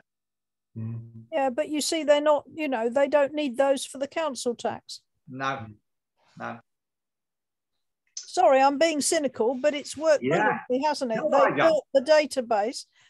You've had to have the government inspector see the inside. Yeah. Well, I can answer that question wholeheartedly, and I've been saying this for years. What you have to realise is the PRS is very young. I remember when the PRS in its current form was created when all the buy-to-let lenders sprung up. Okay, when they saw it as a viable investment. Yes, I agree with you. Yeah. So the PRS is what 20 years old, 22 years old, which in the scheme of things is very young. So 30, what's happened 30 years old. 30 years old. Instead of being able to have a set of rules in place, the government have a set of rules and guidelines in place. They're kind of the success of buy-to-let and the private landlord is taking them by surprise. Yes. They're having trouble policing it. So I do believe they're making it up as they go along. Yeah, absolutely. But they're also using it for their purposes, and the purposes change. Yeah, absolutely. It covered Maggie's need to sell the council houses she couldn't maintain when it suited her. So she encouraged, there was an encouragement of private landlords to make up for the lack of council houses. Yeah, and we've served our purpose. Yeah, on an even higher level, Sue. So, we've both been at this for a long time. I remember a housing shortage from when I was 8 years old. I lived in a council house, okay? Right. And I remember Thatcher's right to buy. Someone, they've done their forward thinking. They've done their due diligence. And I think that any government have realised that when it comes to housing everybody in the UK, that horse bolted many years ago. So as a government, what we're going to do about it? I know, let's devolve responsibility to housing associations. So then the council housing stock got sold off at half price to housing associations. So now they're no longer responsible directly, the government, for building them or owning them or maintaining them. That's all job of a third party. So then the government can come in and then start to police these people as if it's nothing to do with us, nothing to do with us directly. That housing association is not doing what it should be doing, then we'll come down on them like a ton of bricks, the electorate, Mr. and Mrs. Voter. So do you see how they're trying to devolve? They're trying to devolve responsibilities all the time, and all right, under the illusion that that the local government knows better for its area what it should be doing. When actual fact, with regards to housing, they knew they were never ever going to be able to keep up with demand, and they never ever, it's expensive to maintain this housing stock. So that's why they sold them, definitely. Yeah.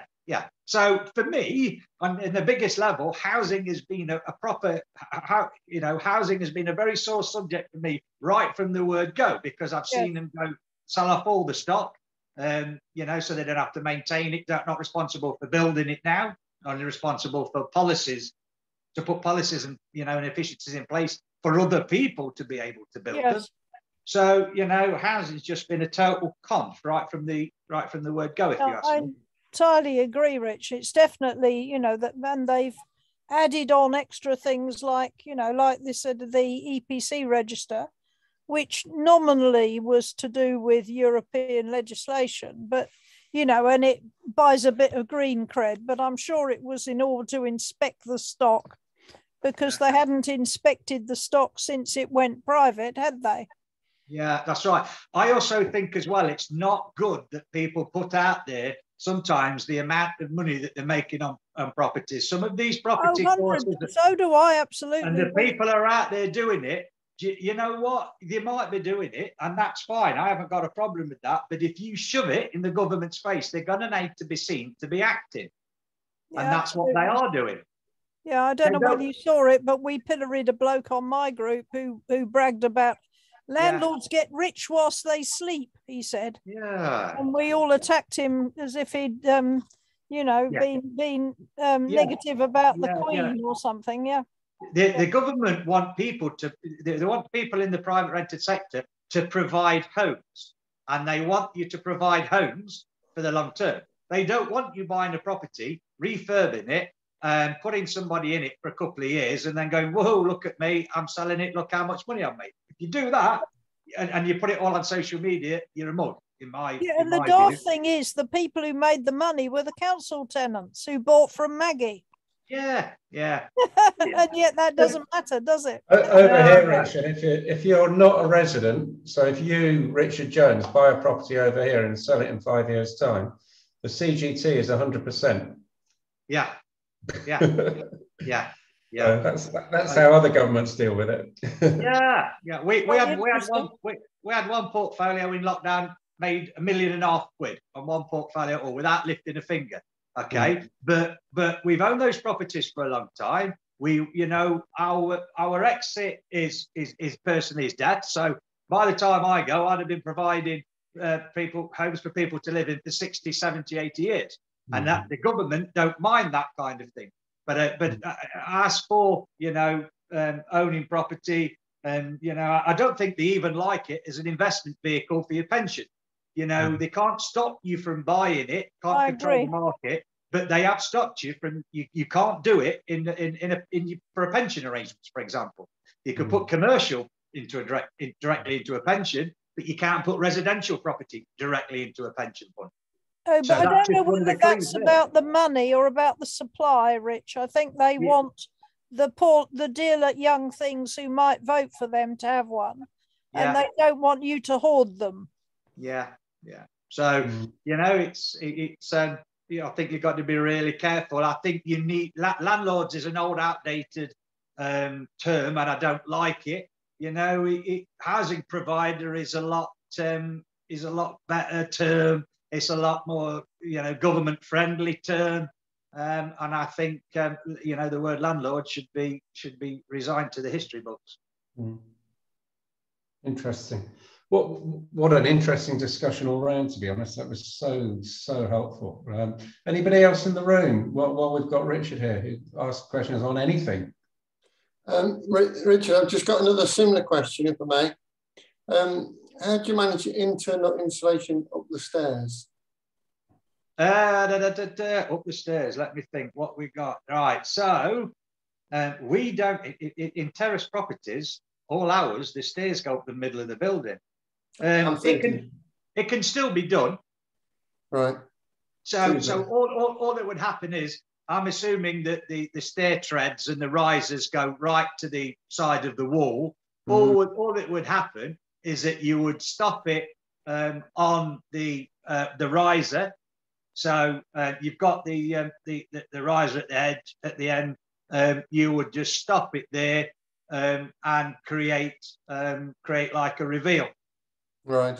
So if that's your wall, and then that's your stairs, and your tread comes along, the insulation would fit down and then just fit on the top of the timber like that. Right. Oh, okay. So it wouldn't really take any space off the stairs. The biggest priority about that was, what would it look like and how would you finish it at the point at the bottom where it meets the stairs. Yeah, and you'd also have to go underneath the stairs, wouldn't you, and insulate underneath? Yeah. If it's on an outside wall, yes. Yeah. Okay, so fundamentally, yes, you do that wall, and it's a matter of working around the stairs the best you can. Okay. Yeah. Okay, thank you. And of course, you've got in your EPCs, there's many other things that you can do in there to improve it, before you get to insulation. But that's just the insulation is the one that we try and keep away from a cost and a convenience perspective when we're retrofitting. Yeah. Any other questions on the subject of EPC and energy? And if not, I might, while I've got Richard, just broaden the subject out a bit. So I don't think so. Thank you. Yeah. So Richard, first of all, thanks so much for that. Unbelievably helpful, and I've made loads of notes. So I'm going to take loads away from this. But obviously, you've got your letting agency. Some of us in the room are not new to inflation, but some are, many are, and some of us had quite a long break from inflation. And what would you advise? What's your thoughts and policies on tenant rents and how you're dealing with this sort of double whammy, particularly with HMO tenants, of having huge energy price increases, but also we've got inflation for the money that we're putting in our back pocket at the end of the once all the costs are done. Yeah. Okay. So when it comes to the HMOs, we use British Gas Commercial. So I wouldn't use British Gas Residential because they're not that great. The rates aren't great. But we use British Gas Commercial, and we started to sign up to 3-year rates, not 1 year. Okay. So and you can sign up for 1, 2, or 3-year deals if you want some certainty. When it comes to tenants in general, when it comes to rents, the first thing that happens is The press sensationalise everything. I will say that. And there's no news travels like bad news. And in a way, sometimes these things can become a self-fulfilling prophecy for tenants, for landlords. A tenant can believe they're having trouble even when they're not, you know, just because they hear it on the news. Also, so if you're dealing with rent rises, you've got to deal little and often. You've got to think that when a tenant moved into your property, they were assessed on their affordability. So unless if you try and push the rents too much, then you're just going to tip the affordability over. And there's a lot to be said for not having churn with regards to tenants in a property. So somebody that's there that pays the rent all the time, pays it on the nose, a 25% pounds increase, per month now. Tenants are never going to like a rent increase. So if you do it little and often, it has as little impact as possible. All right. The other thing I would say about this as well is that people spend their money, on what they deem it's necessary to spend it on. It's a very emotive subject. You've got some tenants who will moan, will moan about the rent, will moan about the gas and electric. So they moan about heating, keeping a roof over their head. Yeah, they spend that much on fags and alcohol and other things. They just kind of get their priorities wrong. So it's not far from us. Be it far from us to dictate to tenants what they should spend their money on. But what the first thing I would do is not listen to the press. All this sensationalist stuff about people are going to not be able to afford this, not do that, not do the other. I would just ignore that because I think you're getting information bias there. Second thing, put your rents up little and often. If you leave it for 3 or 4 years, for example, our rents were static round here for quite a few years until 2 years ago, and then all of a sudden they've just gone up like 50, 60%. Crazy. Now the market rate might be 50, 60% more than your tenant was paying, but if you try and implement that on them at the minute, you're just going to create quite a bit of animosity between you. A certain amount of small churn in a property with regards to tenants is quite good. So maybe 10% a year of your tenants, that's good to have a churn. I'm in another group with a guy called Alan Chilton. He's a fund manager for the Patricia Group. We've got £46 billion worth of property under management. And, when it gets to that level, we talk to them. It's nice to talk to them about how they see things like this. And they would say, well, they like not too much churn because, stability in your tenants paying your money, paying your rent every month is great. But they do like 10 to 15% worth of churn each year. So if they're if they are got 10 to 15% of the tenants moving in and out of the portfolio, when they've moved out, they get a chance then to bring that property's rent up to market rent.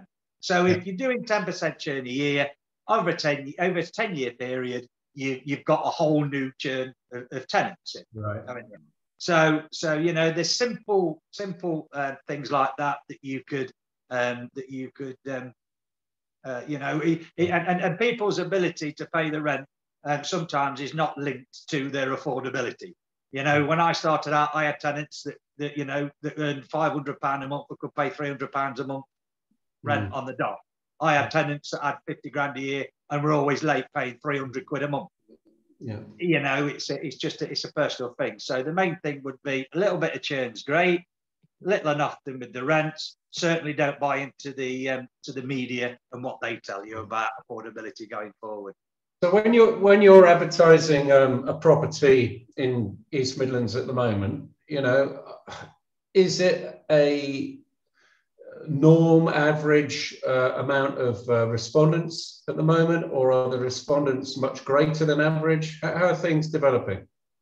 So, you know, this reverts back to the comments I made earlier. I have never, ever in 30 years known it so bad, the market so bad if you're a tenant.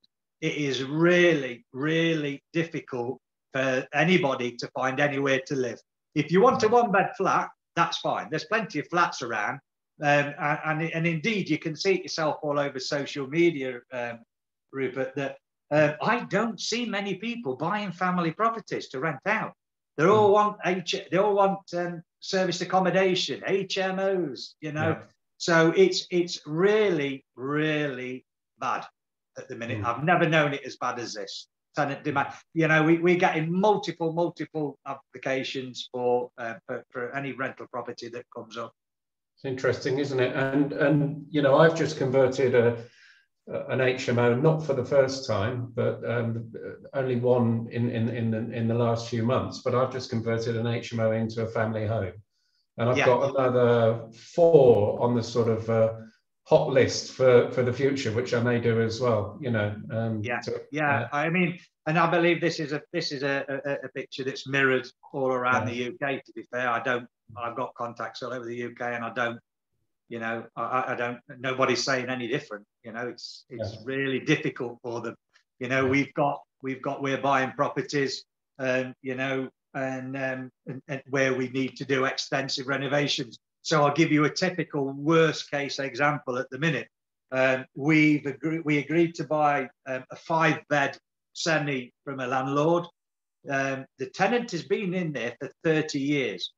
Tenant never contacted the landlord in case the landlord put the rent up. Landlord had never contacted the tenant in case he had to do some repairs to the property. And, you know, so we picked it up. She's been renting a 5-bed semi at £345 per month, okay? And they've not talked to each other for 30 years. Now, who wins out of that? Nobody. Yeah. Because so we bought the property with the tenant in situ, but impending legislation, because EPC legislation, because it's a semi and because there's been nothing done to the property for 30 years, so you can imagine it's not in a great state. The amount of money that we need to spend on it, you know, not only if we were to keep it to a house, you know, if we were to meet impending EPC legislation overseas, there's absolutely no way that she could live there while we do it, and there's absolutely no way that she could move back into it if we kept it as a house and pay the you know, anywhere near market rent. We could go probably 30-40% below market rate, and she just can't afford it. Now, you know, so she's you know, she's having to move out. She's not very happy about it, of course, but it's the tough conversation that we've had that the previous landlord wouldn't have with her and didn't manage it properly. That's, you know, that's caused a bit of friction between us. It's caused her to have to find somewhere else to go. But the law says that beyond 2025, or the law will soon say, because it's not statute yet, that beyond 2025, I cannot let you stay there on a rent of £345 a month. I will be breaking the law. So, you know, there's a lot of unintended consequences around this, and I've seen, and I just can't believe that the government, knowing the housing shortage that's been building and building and building over the years, has just brought in, you know, tax. I mean, you can legislate it if you want. I really don't mind. If you want me to pass a course so I can be a landlord or do whatever, I really don't mind. You know, but if you start to, the way you encourage investment in any asset that you know, and you know, Rupert, is to maybe offer some tax breaks for it. And they've just done exactly the opposite. No, it's interesting, isn't it? And very often these properties, when they get sold, if you look at the hierarchy in this country of how a property is sold, traditionally, the most popular way and the only way to sell a property is vacant possession on the open market. Now, if a property is sold vacant possession on the open market, more often than not, in many areas, it's going to get bought by a first-time buyer and it's going to be lost to the market forever. you know. Then if you start to look at, we move down the hierarchy, then we can move to, so you've got vacant possession in good condition, sell well. Vacant possession in poor condition needs a refurb. That in the market, that recognises a different price. Then you move down to a tenanted property in the market. That is then recognised by a lower price than that, typically 10 to 15% than vacant possession. Then if you go down to a tenanted property with it's not got an EPC, or it's not got a gas cert, or it's not got you know, an EICR cert, you've lost all capable, all ways of being able to evict the tenant, you know, that fetches another price. And then you start to see, as you move down this hierarchy, with all the different scenarios that a property can come to the market, fetches all these different prices, and we're entering a perfect storm now. We're here. If you're buying, you know, if you look out for things that are wrong like that, you'll be able to pick these properties up at next to nothing at some great discounts, you know, because, you know, you need to have a skill set to be able to deal with these different levels, you know, things that they've got, you know, they've got things wrong with them. So you're seeing it as quite an opportune time at the moment. Absolutely, yeah. We're gearing up to sweep, get all these any way that we can. We'll have them. We'll have them. It's interesting that, you know, whether it's the media or the government, but the narrative is always about, you know, the housing crisis, and it normally focuses only on home ownership, which seems to be the political football, doesn't it? Whereas actually, you know, in the grand scheme of things, if everybody's got a roof over their heads, it doesn't really matter whether they're renting or whether they're owning it. But they do seem to focus very much on the ownership side of things. And almost blame landlords for, you know, soaking up the stock, when of course, you know, that's a little bit crazy, because a landlord won't have an empty house, you know, somebody's got to live there. Yeah, you know? we start. I think that, though, the serviced accommodation might start. I don't know. It's very hard to really get a figure, you know, to all of this. You know, particularly if you're involved in service accommodation forums, perhaps it feels a greater thing than what it really is. But I'm just wondering if service accommodation is actually starting to have an impact on housing generally. I think it is hugely, Rupert. Yeah. I really do. I've said on other forums, I would ban it. Right. Family homes are built for family homes. You can split them up into. I agree with you. I agree. You can do what you can do, but I would ban serviced accommodation. Yeah. Actually, the way to ban it is I would put it into a planning class, Rupert, its own planning class. And I would say, if you need to use that, if you want to use that for serviced accommodation, then you have to apply for planning like everybody else. And then the planning committee in the local area could assess it properly. You know, I've just, you know, in our town, someone's just done a client of ours done a great refurb on a property. And one of the healthcare providers has taken it on for officers. They've applied for planning, and planning, regardless of the fact that there's empty offices all around the town, let them move into this residential property and gave them planning to use it as offices. Incredible. I would stop it. I would ban it. Family homes are to be used for a residential purpose. And I think, carry on. I think, and my fear is that, like anything else that the government does, you know, the pendulum swings all the way to the left and then swings all the way to the right. They never seem to find a middle road.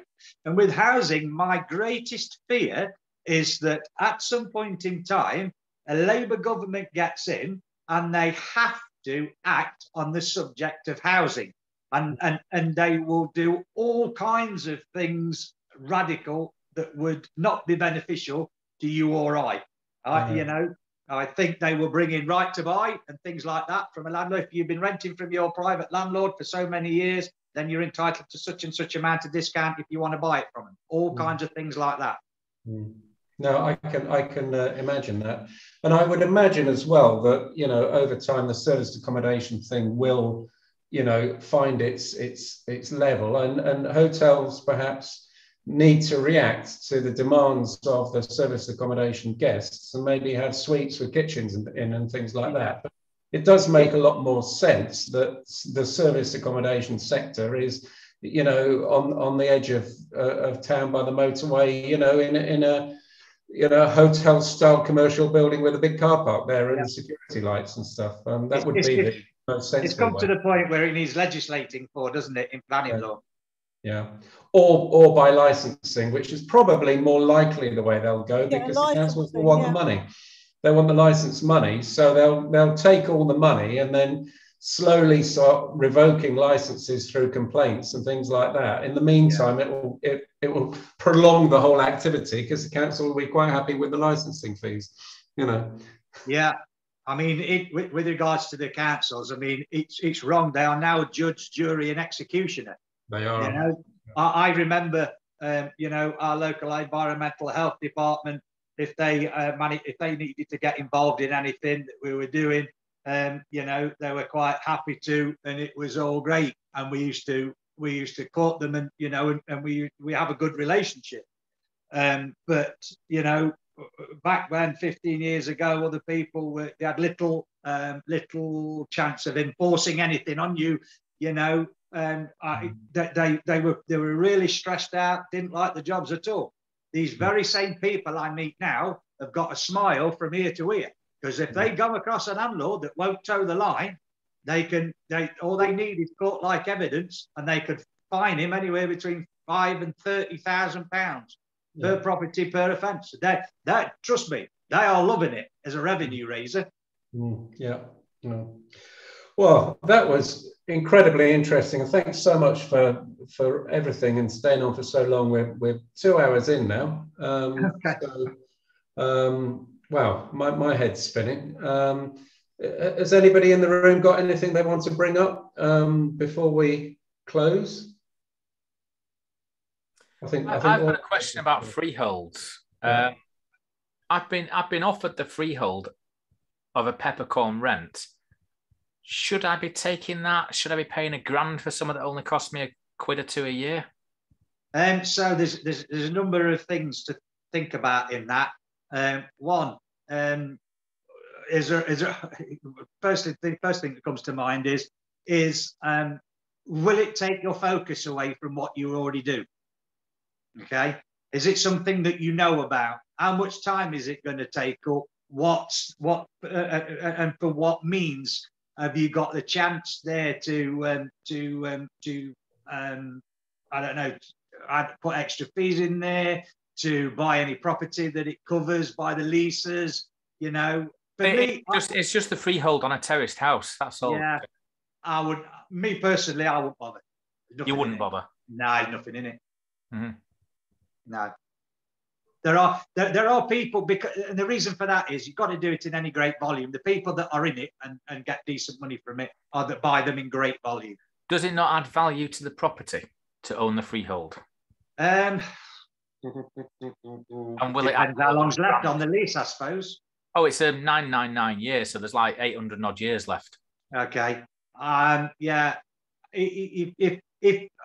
If you've got an itch to scratch, I'm a big believer in scratching it. That's the answer to the question. If you've got an itch to scratch it. But I wouldn't. I think it would add value. I think it would add more value than it would cost you. Would you own the lease that the building's in already? Well, yes. Yeah, I've got a similar situation. Well, I would buy it then. It's a terrace house. Sorry, yeah, Richard. It's a property. It's two properties actually that I own. They're all peppercorn. I'd buy it all day long in that case. Even though it's like £1.60 a year, but they want £1,000 for the freehold. It just doesn't seem sensible. No. I'll get hold of it. If you've got the two terrace properties it's in, get hold of them. If something's leasehold, I won't buy it unless I get the freehold with it. Yeah. Sorry, I didn't know you owned the properties. Oh, sorry, yeah, it's not a freehold portfolio investment. No, it is properties that I own. Yeah. Now you want to get hold of that? You want it? Yeah, I'll buy even that. For £1,000. You think it'll add more than that to the value? Yeah. You're being the tight northerner, Chris. Yeah, you've got control. Certainly. Right, okay. Snap the hand off if you can get it for £1,000. Right, okay. Okay. And being the tight northerner, have you ever heard of the first tier court, the government adjudication for freeholds? Not for, I've been to first tier tribunals for other things, but not for leasehold. But just wondering if they might save me a bit of money by doing that. Do you know what? The time and convenience for £1,000. If you got the opportunity, just buy it. Just get it. Okay. Yeah, I wouldn't bat an eyelid. I wouldn't ask twice. I'm surprised you asked. Get it. Just buy it. Yeah. Right. I'll do that tomorrow. Thank you. Great advice. Yeah. Peter, have you got anything to add? Just to say that was very interesting. Thank you, Peter. The thing is, after 30 years, if I don't know just about everything that there is to know, then I may as well just go and be a barber or a butcher or something, you know. Yeah. Well, I have to say, I feel a little bit guilty because while you were buying properties today, I was out on the golf course trying to improve my, but there you go. Yeah. Well, I only work probably, 45 minutes a day at the minute. Okay, that's good. Yeah. From home, so. Well, we've more than doubled your workload for today. Then how about that? By the way, if anybody got any other questions or they want to anything they want to ask me, just email me richard@ipsestates.com. Fantastic, brilliant. Okay, we're going to shut it down there, and thank you so much. I'll send you a private message, but really appreciate that, Richard. Thank you. Great, I've enjoyed it. Thanks for the invite. See you all. Thanks. Thank you, Rich. Bye-bye. Thank you. See you soon. Ta-da. Bye-bye.